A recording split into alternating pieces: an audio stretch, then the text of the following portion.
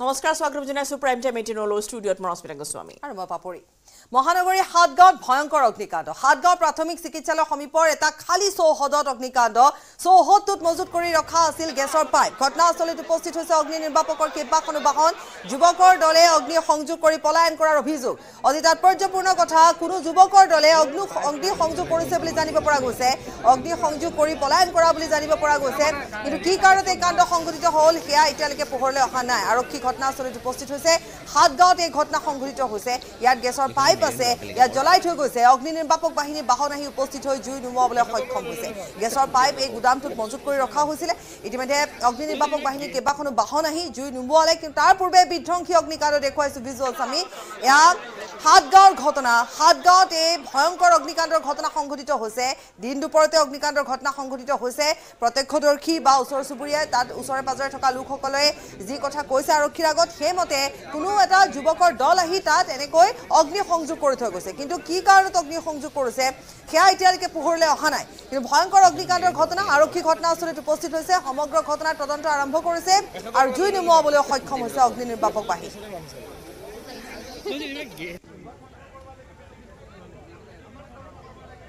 কাৰণটো সেনেকুৱা আমি বৰ্তমান জানিব পৰা হোৱা নাই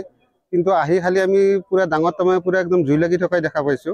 আৰু আমি আহি আমাৰ ফালৰ পৰা যিখিনি ধৰক চেষ্টা কৰিব লাগে কৰিছো আকৌ আমি গাড়ী আনি ধৰক প্ৰায় বেছি দেৰি লগা নাই মোটামুটি ধৰক 20-25 মিনিট মানৰ ভিতৰত ধৰি গৈছে কি মানে ইয়াতে তাৰমানে গেছৰ পাইপ তাৰমানে দম কৰি থোৱা আছিল খালি ধৰ গেছৰ পাইপ এইটো তাৰমানে নতুন কানেকশ্যন বিলাক যে হ'ব এতিয়ালৈ মালিক কোন কি কোনি তেহেতৰ সংগঠন পোৱা নাই নাই নাই নাই নাই পোৱা নাই যেহেতু এই সান্তসনতে ঘৰ নাই খালি পাইপ ৰাখা আছে সন্দেহ হয় ধৰক মানে কেনেকুৱা সন্দেহ হয় কিন্তু আমি ধৰ ডাইৰেক্ট কৰি সেইটো ধৰ ক'ব নোৱাৰো আমিতো আহি জাষ্ট আমি জুইটোহে আমি দেখা পাইছো ইয়াতে কোনে লগাই দিলে কি নাই নাই নাই নাই নাই নাই ঘৰৰ কোনো ধৰক হেৰি ক্ষতি হোৱা নাই আৰু গাড়ী পাই ধৰক 4-5 মান আমাৰ আহিছে আৰু দিছপুৰৰ পৰা আহিছে আমাৰ 3খন চানমাৰীৰ পৰা আহিছে আৰু এখন পানবজাৰৰ পৰা আহিছে এখন প্ৰেমত প্ৰতাৰিত হৈ চৰম সিদ্ধান্ত লৈছিল যুৱতী চিকিৎসক সুজিতা কাশ্যপে অন্ধ্ৰপ্ৰদেশৰ যুৱকৰে প্ৰেমত হোৱা সংঘাতৰ পৰিণতিতেই অকালতে হেৰাই গ'ল এটা মানৱ সম্পদ জীয়ৰীক হেৰুৱাই এতিয়া শোকত ভাগি পৰিছে সুজিতাৰ পিতৃ মাতৃ প্ৰেম প্ৰতাৰণা আৰু এটা অপমৃত্যু প্ৰেমিকৰ প্ৰতাৰণাৰ বাবে চৰম পন্থা ললে এগৰাকী যুৱতী চিকিৎসকে জীয়ৰী সুজিতাক হেৰুৱাই কান্দোনত ভাঙি পৰিছে পৰিয়াল বুকুত চিকিৎসক হোৱাৰ অযুত সপোন লৈ বহিৰাজ্যত পঢ়ি মহানগৰীলৈ উভতি আহিছিল পাঠশালাৰ সুজিতা কাশ্যপ এখন ব্যক্তিগত হাস্পতালত চিকিৎসক ৰূপে কাম কৰিছিল সুজিতাই বহিৰাজ্যত পঢ়ি থাকোঁতেই প্ৰথমে বন্ধুত্ব হৈছিল আছৱাথ নাইডুৰ সৈতে পৰৱৰ্তী সময়ত সেই বন্ধুত্ব লৈছিল প্ৰেমৰ ৰূপ কিন্তু দুয়োৰে মধুৰ প্ৰেমত আহিছিল বহু সংঘাত প্ৰেমিক চিকিৎসক আছৱাথ নাইডুৰ সম্পৰ্ক হৈছিল আন একাধিক যুৱতীৰ সৈতে আমাৰ ঘৰত যেতে যাই তাই পুৰা নৰ্মাল হয়ে থাকে তাই যেতে ঘৰৰ পৰা আহে এই ডিউটি কৰিব আহে এখেতসকলৰ ঘৰত থাকে তাই বোলে গাড়ী তাই মোক নাই আহাৰ দিনাখন আহাৰ আগদিনাখন ৰাতি গৈছে তাই কৈছে মই মা এই গাড়ীত উঠিম নহয় গাড়ীত উঠাৰ পৰা সি কিবা এটা মানে এটা ল'ৰা তাই এই আহাৰ আগে বেছি দিন বেছি মাহ এনেকৈ ল'ৰাটোৰ লগত ৰিলেশ্যনত আহিবা চাউথৰ কৈছে সি এনেহেন কিবা কানি কথা কৈ থাকে তাৰমানে মোক তাৰমানে কিবা কানি কৈ মোক মানে উত্তেজিত কৰি পেলাই মোক হাইপাৰ কৰি পেলাইছে প্ৰেমিকৰ এই কথা সহ্য কৰিব পৰা নাছিল যুৱতী চিকিৎসক সুজিতাই বহুবাৰ বুজায়ো স্বভাৱ সলনি কৰিব পৰা নাছিল প্ৰেমিক আছৱাথ নাইডুৰ ইয়াৰ বিপৰীতে সুজিতাক প্ৰেমিকে সদায় আত্মহত্যা কৰিবলৈ দি গৈছিল ভাবুকি কলেজৰ পৰা কলেজত যাওয়াৰ পৰা কলেজৰ সেই যিটা মই ক্লাছ কৰোঁ তাৰ পৰা আহাৰ পৰা মোক আৰম্ভ কৰে ৰুমত মানে তেওঁলোকৰ দুইজনৰ মাজত কথা পাতা দুইজনৰ মাজত বোলে কথা পাতি ল'ৰাজন অন্ধ্ৰপ্ৰদেশৰ আদি হেৰি কাকিনাডাৰ কেনেকুৱা চিনাকি তেওঁলোকৰ কেনেকুৱা তাই তাতে পঢ়িছিল তাই 6 বছৰ পঢ়িছিল কিন্তু এই 6 বছৰত তাই একো গম নাপায় 6 বছৰত তাই যেতিয়া শেষ হৈছে ইণ্টাৰ্ণশ্বিপ কৰা শেষ হৈছে তাই এই যেতিয়া ইয়াতে অসমত আহিল কাম কৰিব তাই পালাক জব পালাক তাই আহাৰ কিবা 6 মাহমান আগতে সেই ল'ৰাটোৰ লগত তাই চিনাকি হৈছে প্ৰেমত প্ৰতাৰিত হৈ অৱশেষত সুজিতাই সিদ্ধান্ত ল'লে নিজকে শেষ কৰি পেলোৱাৰ সিদ্ধান্ত অনুসৰিয়েই পিতৃ মাতৃলৈ আৱেগভৰা ছুচাইড নোট লিখি মহানগৰীৰ লখৰাৰ পিঠাগুৰিৰ হাউচ নম্বৰ 10ত বাছি ল'লে চৰম পন্থা কি আছিল ছুচাইড নোটত সুজিতাই ছুচাইড নোটত লিখিছিল তুমি মোক এৰি বেলেগ ছোৱালী চাবা সেয়া মই ভাবিব নোৱাৰো যাৰ বাবে মই নিজকে শেষ কৰি পেলোৱাৰ সিদ্ধান্ত ললো মা দেউতা মোক তোমালোকে বেয়া নাপাবা, মোক পাহৰি যাবা এটা বেয়া স্মৃতি বুলি। সুজিতাৰ এই আকস্মিক সিদ্ধান্তত যেন সৰগ ভাঙি পৰিছে পৰিয়ালটোৰ ওপৰত। চকুৰ পানীৰে বাট নেদেখা হৈছে দুৰ্ভগীয়া পিতৃ মাতৃ। আমি গম নাপাওঁ কৰি তাই কিবাখিনি টৰ্চাৰ কৰি থাকে। এইদৰে প্ৰেমত প্ৰতাৰিত হৈ অকালতে হেৰাই গ'ল এটা সম্ভাৱনা। পিতৃ মাতৃক চিৰদিনৰ বাবে দি গ'ল কোনোদিনে পাহৰিব নোৱাৰা এটা দুখ। বশিষ্ঠৰ পৰা উৎপল হালৈৰ সহযোগত বিৰিঞ্চি কুমাৰ ডেকাৰ report, news 18 Assam north east.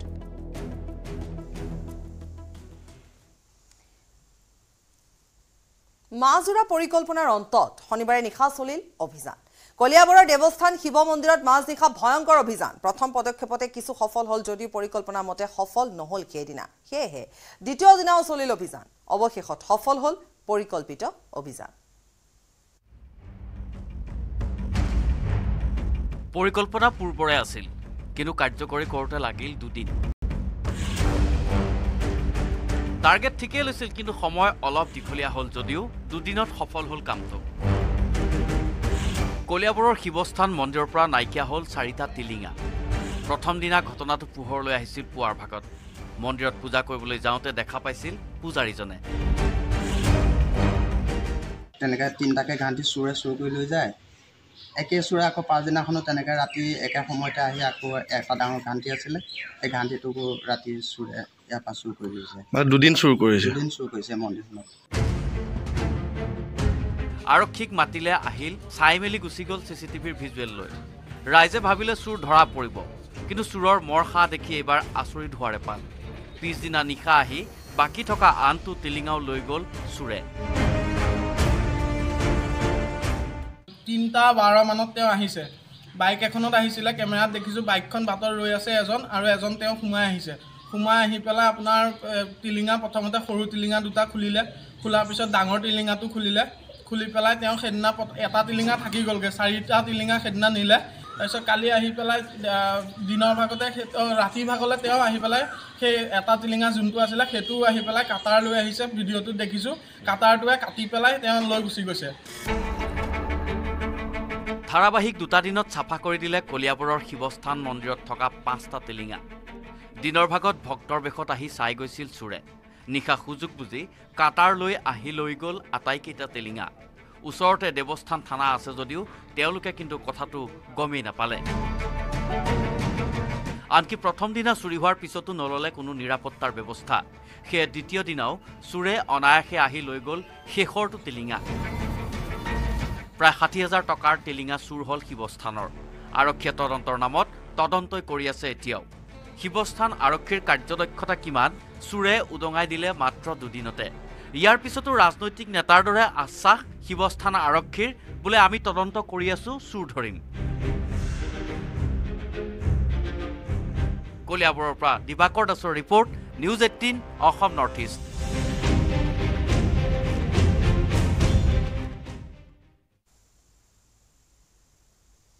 এফালে ডাম্পাৰ সন্ত্ৰাস, আনফালে আৰক্ষী আক্ৰমণৰ চেষ্টা একাংশ লোকৰ। মৰিগাঁৱৰ ভুৰাগাঁৱত শনিবাৰে একাংশ লোকে আক্ৰমণৰ লক্ষ্য কৰি ল'লে ভুৰাগাঁও আৰক্ষীক। এটি শিশুৰ মৃত্যু কেন্দ্ৰ কৰি সৃষ্টি হ'ল অপ্ৰীতিকৰ পৰিস্থিতি। ডাম্পাৰৰ সন্ত্ৰাস, শিশুৰ মৃত্যু। দিনে দিনে বাঢ়িছে ডাম্পাৰৰ সন্ত্ৰাস। আৰক্ষীৰে ক্ষুব্ধ জনতাৰ হতাহতি লাগিল মৰিগাঁৱত।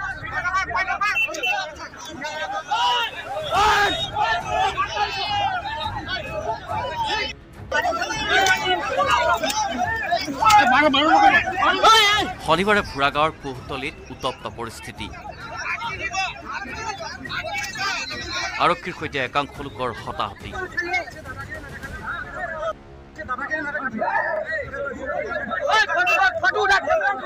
ডাম্পাৰৰ চাপাত নিহত হোৱা এটি শিশুৰ অভিভাৱকৰ সৈতে লাগিল আৰক্ষীৰ খণ্ডযুদ্ধ।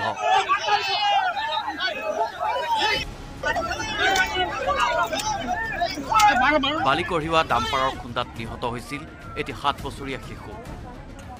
দুৰ্ঘটনা সংঘটিত কৰিয়েই ডাম্পাৰখন এৰি পলায়ন কৰিছিল চালকে। ঘটনাটো সংঘটিত হৈছিল মৰিগাঁও জিলাত। ভতিজিকে আমাৰ যাৰ ঘৰৰ মানুহ মৰিলে তাকতো দুখ লাগিব। সেইবিলাকত আমি খং উঠি যাওঁতে মোৰ ভাইটিক মাৰিছে আৰু 2জনমানক মাৰিছে, ইয়াক মাৰিছে, মোক মাৰিছে। কোনে মাৰিছে? পুলিচে মাৰিছে। পুলিচে মাৰিছে? ক'ৰ পুলিচে? এই ভুৰাগাঁও পুলিচ। পুলিচে মুখ্যমন্ত্ৰী এনেকুৱা পাগলৰ নিচিনা ডাম্পাৰ চলাব ইহঁতকে পুলিচ হেল্প কৰিব গাড়ীৱালাকে একো দুখী নিদিব যাৰ ঘৰৰ মানুহ মৰিব তাকে মাৰিব এইটো কি কৰ আইন বা কৰ যুক্তি এই ঘটনাৰ পিছতে নিহতৰ আত্মীয়ই উত্তপ্ত পৰিস্থিতিৰ সৃষ্টি কৰে একাংশ লোকে ডাম্পাৰখন জ্বলাই দিবলৈ উদ্যত হোৱাত আৰক্ষীয়ে বাধা দিয়ে কিন্তু আৰক্ষীকে প্ৰহাৰৰ চেষ্টা চলাই উত্তেজিত লোকসকলে আমাক পোৱালি লাগে খালি আৰু একো নালাগে একবাৰ পুলিচ ইয়াত নাই বাৰ পাঁচবাৰ ছবাৰ পুলিচ ইয়াত মানুহ বিৰোধ হৈ আছে যি হৈছে খালি গাড়ী পুলিচ আৰু দাদাগিৰিৰ কথা কয় যাৰ ঘৰত মৰিছে তাকে মানুহকে মাৰি আছে ইমান অধিকাৰ ক'ত পালে আমাৰ পোৱালি মাৰিছে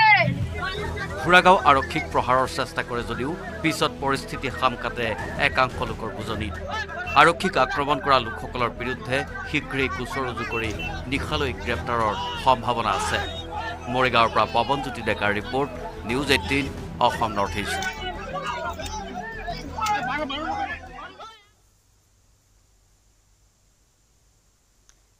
বংগত নিৰ্বাচনী প্ৰচাৰ চলাই 5টা গেৰাণ্টি প্ৰধানমন্ত্ৰী মোদী শাসনত থকালৈকে নহব ধৰ্মৰ ভিত্তিত সংৰক্ষণ শাসকীয় তৃণমূল কংগ্ৰেছ আৰু মুখ্যমন্ত্ৰী মমতা বেনাৰ্জীকো সমালোচনাৰে থকা হৰকা কৰিলে প্ৰধানমন্ত্ৰী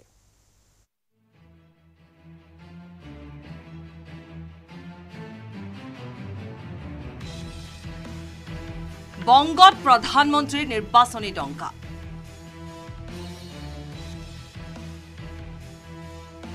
মমতাৰ মাটিত মোদীয়ে দিলে 5টা গেৰাণ্টি বিৰোধী আৰু মমতা বেনাৰ্জীক থকা হৰকা কৰি মোদীয়ে দিলে 5টা গেৰাণ্টি গেৰাণ্টি 1 যেতিয়ালৈকে মোদী থাকিব তেতিয়ালৈকে ধৰ্মৰ ভিত্তিত সংৰক্ষণ দিয়া নহব গেৰাণ্টি 2 যেতিয়ালৈকে মোদী থাকিব তেতিয়ালৈকে কোনেও অনুসূচিত জাতি অনুসূচিত জনজাতি আৰু ওবিচিৰ সংৰক্ষণ বন্ধ কৰিব নোৱাৰে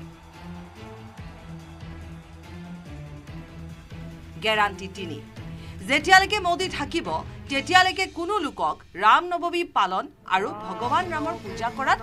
কোনেও বাধা দিব নোৱাৰে গেৰাণ্টি 4 যেতিয়ালৈকে মোদী থাকিব তেতিয়ালৈকে ৰাম মন্দিৰ সন্দৰ্ভত উচ্চতম ন্যায়ালয়ৰ সিদ্ধান্ত কোনেও উলুটাব নোৱাৰে গেৰাণ্টি 5 যেতিয়ালৈকে মোদী থাকিব তেতিয়ালৈকে কোনেও কা আইন বাতিল কৰিব নোৱাৰে जब तक मोदी है सीएए कानून को भी कोई रद्द नहीं कर पाएगा দেওবাৰে পশ্চিমবংগৰ বৰাকপুৰত নিৰ্বাচনী সভাত অংশলৈ বিৰোধী তথা পশ্চিমবংগৰ শাসকীয় দল তৃণমূল কংগ্ৰেছক সমালোচনাৰে থকা হৰকা কৰে তৃণমূল কংগ্ৰেছৰ নেত্ৰী তথা পশ্চিমবংগৰ মুখ্যমন্ত্ৰী মমতা বেনাৰ্জীয়ে দম্ভালি মাৰি আহিছে যে বিৰোধী দল শাসনলৈ আহিলে কা বাতিল কৰা হ'ব মোদীয়ে দেওবাৰে নিৰ্বাচনী সভাত কয় যে তৃণমূল কংগ্ৰেছৰ নেতৃত্বত বংগত মুছলমান অনুপ্ৰৱেশকাৰী জোৱাৰ উঠিছে মমতাৰ মুছলমান তুষ্টিকৰণৰ বাবে বংগত হিন্দুসকলে দ্বিতীয় শ্ৰেণীৰ নাগৰিকৰ দৰে জীৱন যাপন কৰিবলৈ বাধ্য হৈছে বুলি অভিযোগ কৰিছে মোদীয়ে बंगाल में हिंदुओं को दोयम दर्जे का नागरिक बनाकर रख दिया है মোদীয়ে কয় যে বিৰোধীয়ে কাক লৈ ৰাজনীতি কৰিছে কাৰ জৰিয়তে বিদেশীক নাগৰিকত্ব দিয়া হ'ব বুলি প্ৰচাৰ চলাই বিৰোধীয়ে কাক ভিলেন সজাব বিচাৰিছে কাৰ জৰিয়তে ভুক্তভোগীয়ে নাগৰিকত্ব পাবহে কাই কাৰো নাগৰিকত্ব হৰণ নকৰে বুলি স্পষ্ট কৰি দিছে প্ৰধানমন্ত্ৰী নৰেন্দ্ৰ মোদীয়ে इससे किसी की नागरिकता नहीं छीनती लेकिन कांग्रेस टीएमसी जैसे दलों ने इसे भी अपने झूठ के रंग से रंग दिया উল্লেখযোগ্য যে ৰাম মন্দিৰক লৈও বিৰোধী আৰু শাসকীয় পক্ষৰ তুমুল বাকযুদ্ধ চলি আছে ৰাম মন্দিৰৰ প্ৰাণ প্ৰতিষ্ঠালৈ মমতা বেনাৰ্জী নোযোৱাত সমালোচনা কৰি মোদীয়ে কয় যে ৰামক বৰ্জন বংগৰ সংস্কৃতি নহয় आज स्थिति ये है कि बंगाल में अपनी आस्था का पालन करना भी गुनाह हो गया है পশ্চিমবংগৰ সন্দেশখালীৰ ঘটনাক লৈ গভীৰ উদ্বেগ প্ৰকাশ কৰিলে প্ৰধানমন্ত্ৰী নৰেন্দ্ৰ মোদীয়ে টিএমসি গুণ্ডা বাহিনীয়ে সন্দেশখালীৰ মহিলাসকলক ভয় ভাবুকিৰে প্ৰভাৱিত কৰাৰ চেষ্টা কৰিছে বুলি মন্তব্য কৰে প্ৰধানমন্ত্ৰীয়ে টিএমসিক কঠোৰ সমালোচনা কৰি মোদীয়ে কয় যে ঘৰে ঘৰে বোমাই হৈছে টিএমসিৰ মূল নীতি टीएमसी के गुंडे संदेशखाली बहनों को डरा रहे हैं धमका रहे हैं सिर्फ इसलिए कि अत्याचारी का नाम शाहजहां शेख है उसके घर से बम बंदूक निकल रहे हैं लेकिन वोट बैंक को खुश करने के लिए टीएमसी उसको क्लीन चिट दिलवाने में जुटी है উল্লেখযোগ্য যে 13 মেত পশ্চিমবংগৰ চতুৰ্থ পৰ্যায়ত হ'ব 8টা লোকসভা সমষ্টিৰ নিৰ্বাচন তাৰ পূৰ্বে দেওবাৰে বৰাকপুৰত সভাৰ লগতে ৰোড শ্ব' কৰে প্ৰধানমন্ত্ৰী মোদীয়ে আৰম্ভগত আন এখন নিৰ্বাচন সভাটো অংশ লয় প্ৰধানমন্ত্ৰীগৰাকীয়ে news desk report news 18 Assam north east বহিৰাজ্যত অব্যাহত অসমৰ মুখ্যমন্ত্ৰীৰ নিৰ্বাচনী প্ৰচাৰ আজি কেজৰিৱালৰ দুৰ্গত অসমৰ মুখ্যমন্ত্ৰী হিমন্ত বিশ্ব শৰ্মাই বজাব নিৰ্বাচনী ৰণডংকা পশ্চিমবংগ বিহাৰ ঝাৰখণ্ডৰ পিছত আজি দিল্লীত হিমন্ত বিশ্ব শৰ্মাই নিৰ্বাচনী প্ৰচাৰ চলাব ইফালে তিহাৰ জেলৰ পৰা ওলাই শনিবাৰৰ পৰা নিৰ্বাচনী প্ৰচাৰ আৰম্ভ কৰিছে দিল্লীৰ মুখ্যমন্ত্ৰী অৰবিন্দ কেজৰিৱালে আজি কেজৰিৱালৰ দুৰ্গত অসমৰ মুখ্যমন্ত্ৰী ডক্টৰ হিমন্ত বিশ্ব শৰ্মাই চলাব প্ৰচাৰ অভিযান মুখ্যমন্ত্ৰী ডক্টৰ হিমন্ত বিশ্ব শৰ্মাই আজি এক ৰোড শ্ব'ত অংশগ্ৰহণ কৰিব পশ্চিমবংগ বিহাৰ ঝাৰখণ্ডৰ পিছত আজি দিল্লীত হিমন্ত বিশ্ব শৰ্মাই নিৰ্বাচনী প্ৰচাৰ অংশগ্ৰহণ কৰিব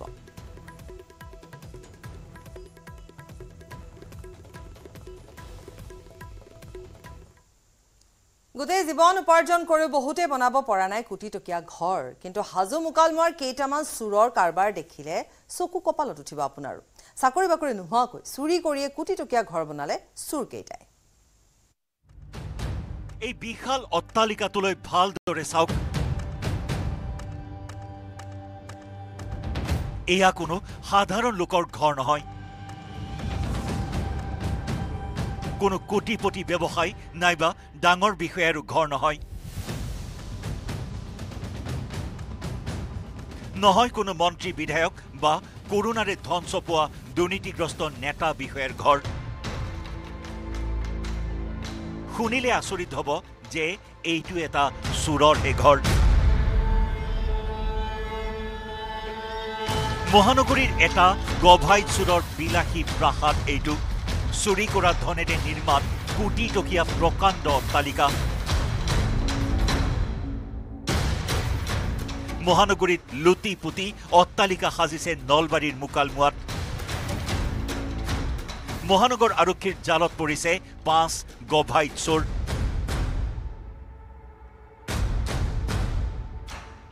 পাঁচোজনে মিলি গুৱাহাটীত চলাই আহিছে লুটপাট এই গভাই চোৰৰ দলৰ সৰ্দাৰ হৈছে সিৰাজ আলী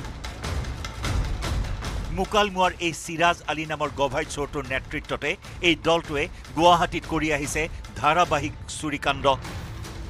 সিৰাজ আলীৰ সহযোগী কেইটা হৈছে জুলহাজ আলী সাজিদুল ইছলাম দিলৱাৰ আলী আৰু সাতিবুল্লাহ আলী বিগত 5 বছৰে মহানগৰীৰ ভিন্ন প্ৰান্তত কাম কৰাৰ চলেৰে বাহৰ পাতি লুটপাট চলাইছে বহু লোকৰ ঘৰত কেহুটিয়াকৈ হাতীগাঁও থানাৰ অন্তৰ্গত সংযোগী পথ অজন্তা পথ আৰু ইম্মা আনিছা এপাৰ্টমেণ্টত চলাইছিল লুটপাট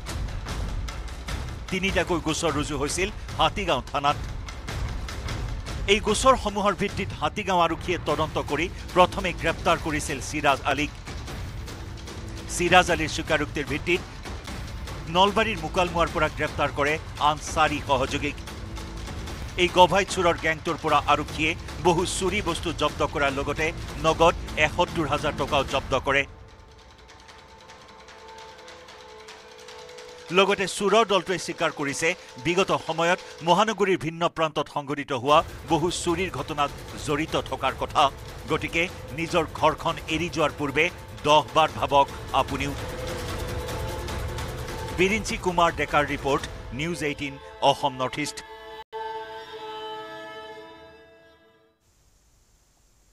2026 বিধানসভা নিৰ্বাচনৰ পূৰ্বে থানবান হল নেকি বিৰোধী নীতিকে কংগ্ৰেছৰ নেতৃত্বত গঠন কৰা বিৰোধী ঐক্য মঞ্চৰ নামত এতিয়া চলিছে কংগ্ৰেছৰ মতলব ৰাজ আৰু দাদাগিৰি লোকসভা নিৰ্বাচন শেষ হোৱাৰ পিছতে এতিয়া কংগ্ৰেছৰ বিৰুদ্ধে সৰব হৈ পৰিছে CPMৰ বিধায়ক মনোৰঞ্জন তালুকদাৰ 2026 লৈ নীতিকে বিৰোধী ঐক্য মঞ্চ বিৰোধী ঐক্যৰ নামত চলিছে কংগ্ৰেছৰ মতলব ৰাজ বিৰোধী ঐক্যত চলিছে কংগ্ৰেছৰ দাদাগিৰি কংগ্ৰেছৰ বাবেই বৰপেটা সমষ্টি যাব অগপৰ হাতলৈ বিৰোধী ঐক্যৰ নাম লৈ পৃথকে নিৰ্বাচন খেলাক লৈ তীব্ৰ খং ক্ষোভ এতিয়া অব্যাহত আছে সহযোগী দলসমূহৰ নিৰ্বাচন শেষ কৰি আহিয়েই কংগ্ৰেছৰ বিৰুদ্ধে তীব্ৰ বিখুদগাৰ কৰিলে বৰপেটা সমষ্টিৰ প্ৰাৰ্থী মনোৰঞ্জন তালুকদাৰে কংগ্ৰেছৰ বিৰুদ্ধে সৰভোগৰ বিধায়কজনৰ স্পষ্ট কথা বিৰোধী ঐক্য মঞ্চ গঠনৰ নামত কংগ্ৰেছে চলালে কেৱল দাদাগিৰি আৰু মতলব ৰাজ ঐক্য মঞ্চ হিচাপে খেলিব নোৱাৰিলো কংগ্ৰেছে সিটটো এৰি নিদিলে এৰা হলে কিন্তু এটা কথা বেলেগ হলে এইবাৰটো কংগ্ৰেছৰ সেই দাদাগিৰিটো নাথাকিব যদি দাদাগিৰি বাদ দিয়ে কিন্তু ডিফিট বিজেপিক পৰাজিত কৰিব লাগিলে কংগ্ৰেছে নিশ্চয় ত্যাগৰ মনোভাৱ কংগ্ৰেছে ল'ব লাগিব ৰাজ্যিক লিডাৰশ্বিপৰ এই ধৰণৰ মৈমতালি বা উদ্ধত ব্যৱহাৰ বা উদ্ধত কাৰ্যকলাপে সম্ভাৱনাটোক নষ্ট কৰিলে ইমানেই নহয় কংগ্ৰেছৰ প্ৰতি ক্ষোভ প্ৰকাশ কৰি বৰপেটাৰ প্ৰাৰ্থীজনৰ প্ৰতিক্ৰিয়া কংগ্ৰেছৰ ভুলৰ বাবে বৰপেটা আসনখন উপহাৰ দিবলগীয়া হ'ল অগপক সকলে এতিয়া কৈছে যে কংগ্ৰেছে সিটটো এৰি দিয়া হ'লে ভাল আছিল এইটো কংগ্ৰেছে বিজেপিক প্ৰায় উপহাৰ দিলে এজেপিক উপহাৰ দিলে বুলি কৈছে এজেপিৰ কেণ্ডিডেটৰ যথেষ্ট দুৰ্বল আছিল কাৰণ তেওঁ নিজে ৰিলাক্টেণ্ট আছিল ইলেকশ্যন নেখেলিম বুলি হুলস্থুল কৰিছিলে লগতে কলে কংগ্ৰেছে এনেদৰে দাদাগিৰি চলালে 2026 লৈ নীতিকিব বিৰোধী ঐক্য মঞ্চ 2026ত অকলে বিধানসভা নিৰ্বাচন খেলাৰ ইংগিত CPIMৰ 26ত মই কৈছো যদি কংগ্ৰেছে এই ইলেকশ্যনৰ পৰা পজিটিভ মেছেজটো লৈ পেলাই যদি ত্যাগ কৰিবলৈ ৰাজি নহয় তেতিয়াহ'লে কাৰো লগত নহ'ব ইপিনে বিজেপিয়ে এইবাৰৰ লোকসভা নিৰ্বাচনত আশা কৰা ধৰণে ফলাফল লাভ নকৰে বুলি মন্তব্য কৰে বিধায়ক তালুকদাৰে এইবাৰ বিজেপিয়ে 9খনতকৈ কম আসন পাব বুলি দাবী মনোৰঞ্জন তালুকদাৰৰ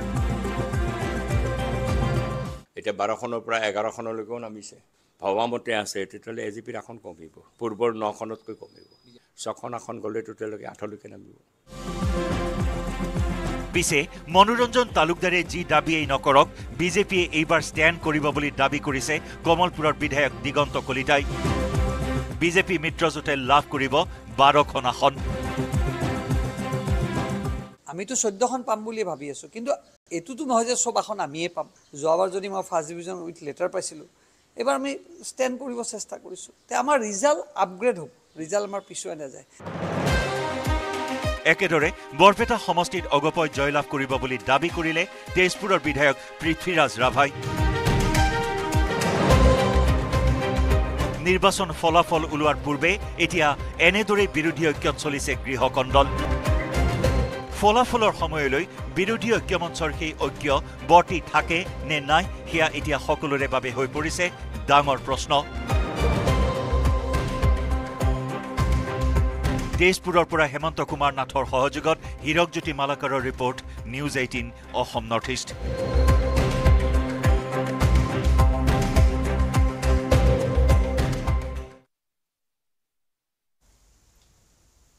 ব্ৰিটেইনৰ হাউচ অফ লৰ্ডছত অসম কন্যা ব্ৰিটিছ ইণ্ডিয়ান তথা অসম মূলীয় আয়েশা হাজৰিকা ব্ৰিটেইনৰ উচ্চ সদনলৈ মনোনীত প্ৰথমগৰাকী ব্ৰিটিছ ইণ্ডিয়ান হিচাপে ব্ৰিটিছ সদনলৈ মনোনীত ব্ৰিটেইনৰ জনপ্ৰিয় broadcaster Ayesha Hazarika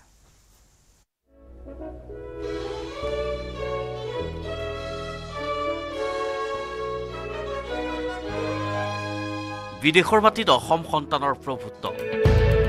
I, Aisha Baroness Hazarika,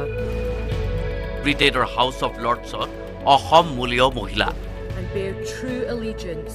to His Majesty. এসময়ত ব্ৰিটিছে শাসন কৰা অসমীয়া জাতিৰ এগৰাকী সুসন্তানে প্ৰভুত্ব দেখুৱাইছে ব্ৰিটেইনত। So help me God. অসমমূলীয় আই.এছ. Hazarika মনোনীত হৈছে ব্ৰিটেইনৰ হাউচ অৱ লৰ্ডছলৈ।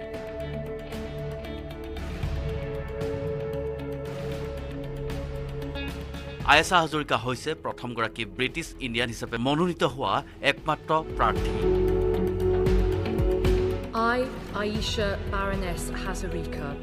আই.এছ. হাজৰিকা স্কটলেণ্ডৰ কোট ব্ৰিজৰ বাৰিকা প্ৰথম প্ৰজন্মৰ ব্ৰিটিছ ভাৰতীয়। 1960 চনতেই গ্লাছগোলৈ প্ৰব্ৰজন কৰিছিল আই.এছ.আৰ পিতৃয়ে। লখিমপুৰৰ বি.কে. ৰোডত ঘৰ ডাক্তৰ লিয়াকত আলী হাজৰিকাৰ।